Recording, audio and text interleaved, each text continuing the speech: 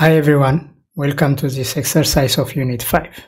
In this short exercise, we will calculate the key indicators of the water resources situation for IHE River Basin in Ethiopia. A CSV file is provided in the data folder which contains the data needed to produce the resource base sheet.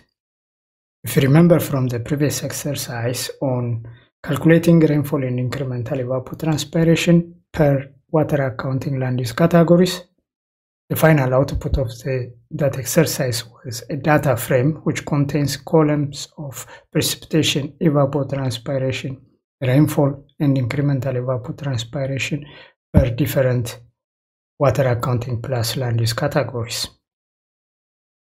This CSV file is also produced the same way as in the exercise. The only difference is that this CSV file is for IHE River Basin and contains data for 10 years starting from 2009 to 2018, while in the previous exercise the data was for Litani River Basin and only for the year 2016. This exercise is very easy.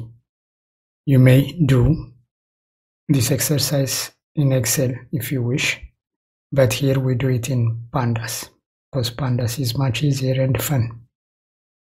The steps are very simple. Read the CSV file and calculate the key indicators based on the formula discussed in the video lecture.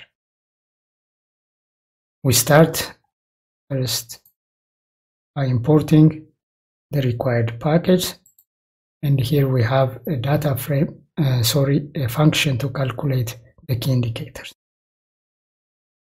Landscape ET is the evapotranspiration, which is the sum of the green evapotranspiration of all water accounting plus land use categories plus the blue evapotranspiration of all water accounting plus land use categories except the managed water use.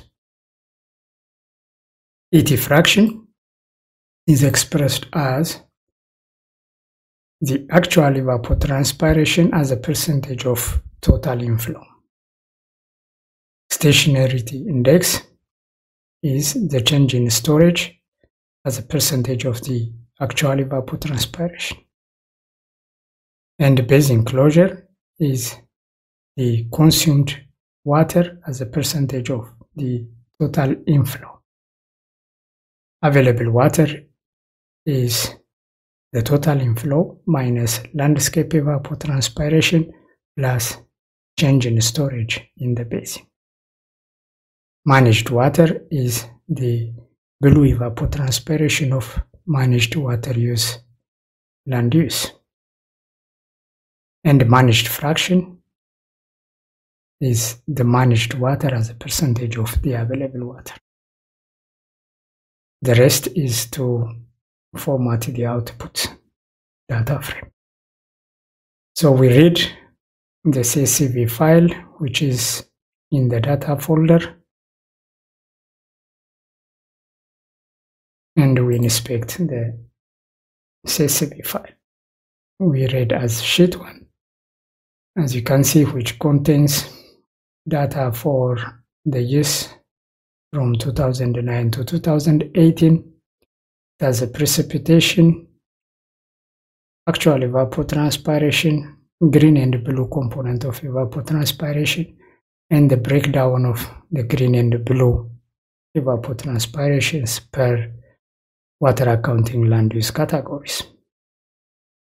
We have also outflow as a form of surface outflow. Because IHE River Basin is a closed basin, there is no known surface outflow, but there is outflow from the basin as groundwater outflow, and the change in storage calculated from the water balance approach. And as you can see, the numbers are very large numbers because the values in the CSV file are given in thousands of cubic meter per year. So we can convert the unit to cubic kilometer per year by dividing these numbers by a million, and we do that here, and we sum up the outflow as the surface outflow plus the ground outflow here. Once we run this, the remaining step is to calculate the key indicators.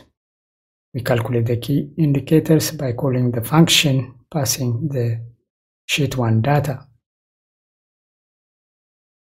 And after running, we can inspect the key indicators. So these are the key indicators for the Awash River Basin for the year 2009 to 2018, derived based on water accounting analysis using WaPOR data. This is all about the exercise to calculate key indicators. I hope you will manage to run this notebook script by yourself and inspect the result. Thank you very much for your attention, and goodbye.